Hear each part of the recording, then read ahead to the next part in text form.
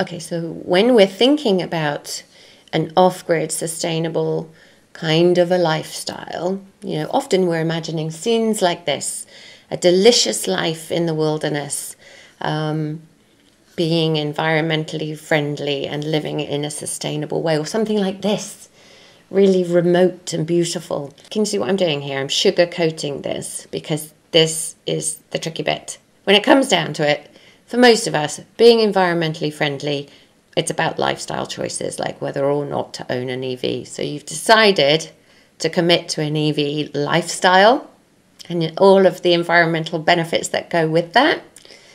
And there is some form filling out to do. And that's why I've been trying to make you feel better about it, really, because it's quite a lot of filling out if you want a home charger and the grant that goes with it. But fear not, I'm going to walk you through it. Now, to start with, you actually need to have ordered or own your vehicle or have it on a lease or something, but you're going to have to prove before you even really start filling out the rest of the form that vehicle is yours. So it's going to be registration number or order number or something like that. So don't worry about it if you haven't, but you can still watch the video because you'll still be prepared, because you will also maybe need a phone or a camera, and you might have to do a little bit of artwork. So you're going to need some paper and a pencil. So in another time dimension, well, film, we walked through the choices you're going to make when you choose a charger. By now, you've chosen your charger and you're going to be filling out your form along with the company. So I chose EO, so I'm filling out the EO form. But they're all much of a muchness, to be honest. They all need the same kind of information. We're starting really pretty basically. You can see your details. So obviously first name, I think we've all got it now, okay? You've got Forrester, last name, well, that's not your name, but you're with me, okay? Email, all of those things are really straightforward. And on this EO form, we have a save and continue each time we get to a different part of the form. And then you're getting into the car details. So if you've already bought your car, if you already own it, you'll have things like your vehicle registration number, that kind of thing. If not, and you've got it on order, then they'll just ask you for your order number. And then we start to get into slightly more complicated territory. So these first few questions are pretty straightforward, like have you previously claimed? Is your address a residential address? Quick yes and no answers. And then you need to think about, really, presumably you have already thought about where your charge point is going. Do you have permission to put it there? Do you have private off-street parking?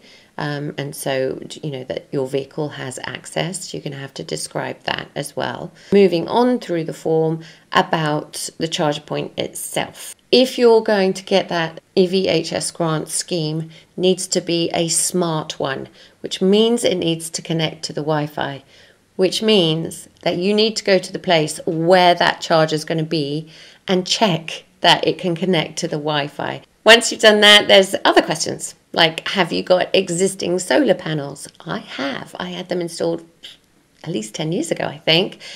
We also need to check if there are any exposed metal fixtures near the charger, like taps or maybe light fittings, and they say within 50 feet, 15 meters of the charge point. They want to know what you've got because it may well interfere with the function. So again, photos are really useful at this point, okay?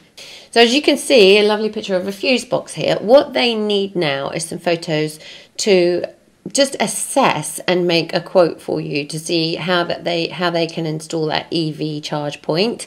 So they want a photo of your primary consumer unit. You'll recognise that. That's the fuse box. We've all got one of those. But some of us have actually got a second one. I had one in my garage. If you've got any others, and I want to take a photo of my solar panel gubbins is the technical term, because I think at this stage what they're looking for is as much information as they can get. Your incoming electricity supply probably looks something like that. So inside your meter cabinet, they need a photo of that. 2. Does your incoming electricity supply have an isolation switch? It's so funny, isn't it? Because you go, oh, I don't know. The first mental process is, I don't know. How would I know? What would I know about that? So trying to get up and out and into those cupboards with the cobwebs and see, because you'll probably just find it's really straightforward, and take the photos. How many phases is your electricity supply? I do know that because I was the one that renovated this house. So I know that I have a 3-phase electricity supply. If you don't know it, you can skip that question. And remember I said about ferreting around in the kitchen cupboards under the sink? Can you find the earth bonding, a green wire attached to your water supply? So it might be under your kitchen sink or wherever your water supply enters your house. They want a photo of that too. So while you're at it, now's the time for your sketch. So if we put down the basic shape of what's there already, so the wall and the doors and the pillars, where I'm thinking we can probably mount the charger, and then what they're really interested in is the electrics.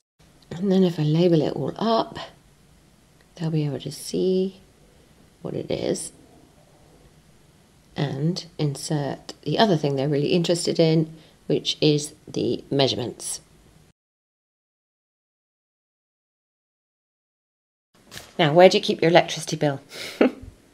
I told you, no sitting around on this in this one, because they needed an MPAN number, and that is the number found on your electricity bill. So if you use online billing, you're going to have to download a bill and find it on there. But they want the top 8 digits of your MPAN number and the last 13 digits of your MPAN number. Filing cabinet.